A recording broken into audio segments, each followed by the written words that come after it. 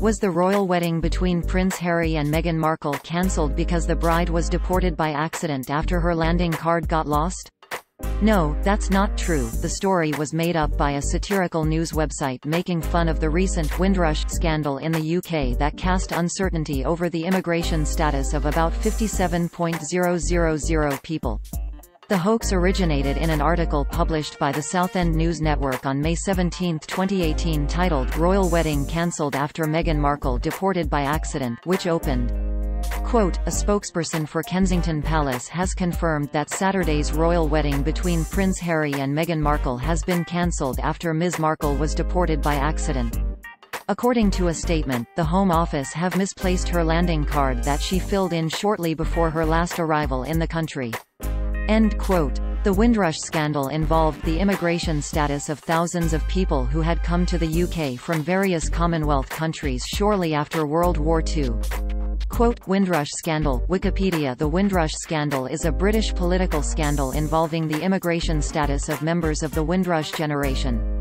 Linked by commentators to the Home Office hostile environment policy instituted by British Prime Minister Theresa May during her time as Home Secretary, the scandal led to the resignation in 2018 of Amber Rudd as Home Secretary, and the appointment of Sajid Javid, who had expressed concern about the policy, as her successor. End quote. The paperwork of many of these immigrants was destroyed, casting uncertainty over their status and bringing turmoil to British politics.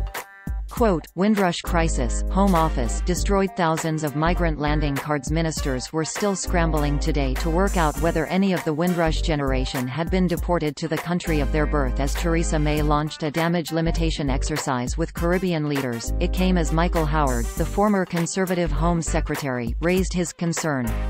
End quote. However, no such thing happened to Meghan Markle. The Southend News Network is a satirical site pretending to be a news organization by the English coast in Southend. They have a disclaimer on their About page that reads, in part, quote, Southend News Network was originally started in October 2015 with no real aims or objectives in mind other than to add a satirical, spoof-like touch to issues that people are passionate about in Southend-on-Sea. Above all else, SNN is all about having the occasional dig at the powers that be, as well as slightly bigger and more frequent dig at certain elements of local media. End quote. Several of their stories have been mistaken for real news in the past, and the site was recognized by the local authorities as an official news outlet. We wrote about southernnewsnetwork.net before. Here are our most recent articles that mention the site. Fake news, EU did not force ice cream vans to replace chimes with recorded diabetes warning. Fake news, work not underway to rotate Big Ben so it faces Mecca. Fake news, Donald Trump's UK trip not to include a visit to Southend-on-Sea. Fake news, Channel Tunnel not to close permanently on the 30th of April in Brexit dispute. Fake news, Duke and Duchess of Cambridge did not name baby boy Leroy.